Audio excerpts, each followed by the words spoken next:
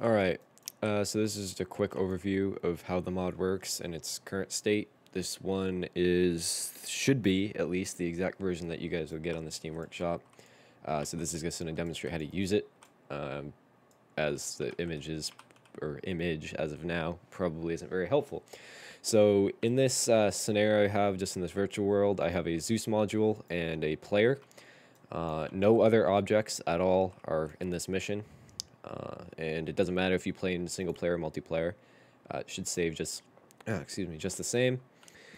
So you'll see when you spawn in, if you're either in single player, you'll always get this option. If you're in multiplayer, you will only get this open save menu option if you're logged in as admin, or you're the host if you're hosting it from your computer. So in this case, I'm in single player, so I will open it.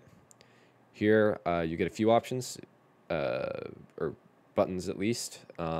First thing I would recommend doing anytime you're about to save is clearing the save. This will remove any data in these save files. That way you're not appending to them, because when you click this save button, it's just going to add the data. It will not overwrite any current data, so clearing a save is always recommended.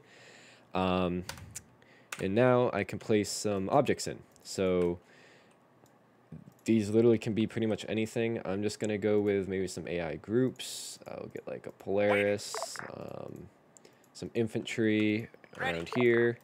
Maybe we've spawned in an FOB. I'll spawn in one of those. And we'll just wait. We are, and then maybe it is nighttime. So I will skip time, about 12 hours. Let's see, I don't know if this affects... it does. I was not aware if it 100% did.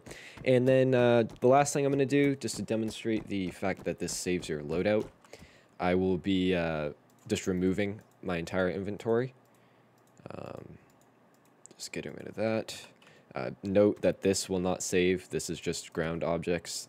Just for performance reasons, as of now, this will not save. And I will come over here. So now I'm ready to save. I've got my state. I've finished the mission, done whatever, and I'm ready to go. I don't have a GPS, so I can't show you, but if I open this thing, we'll see enter distance here. Now, this is a number, and it's a radius in meters that you want to save.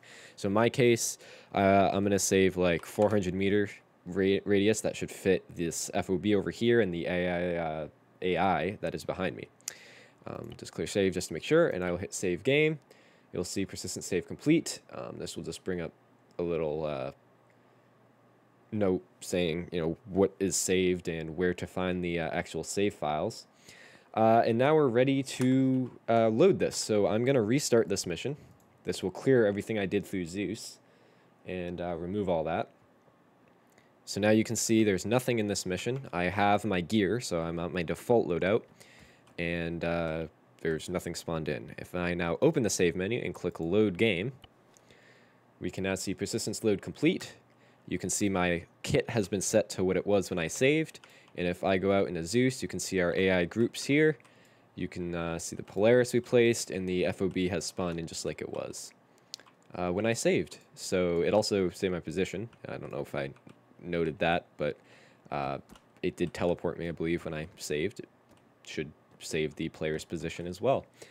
So yeah, this works in multiplayer, single player, whatever. There are some limitations. If you want to know those limitations, they can be found in the wiki. That will be on the Steam Workshop page. They'll goes over everything. If you want to add feedback or help improve the mod, as this is just the early development release, feel free to DM me or join the Discord and whatever, and I'll do my best to answer all of the questions and provide help for those of you who are testing it out. And yeah, so thank you for watching, and I will see you guys in my next mod release, whenever that is. So there you go.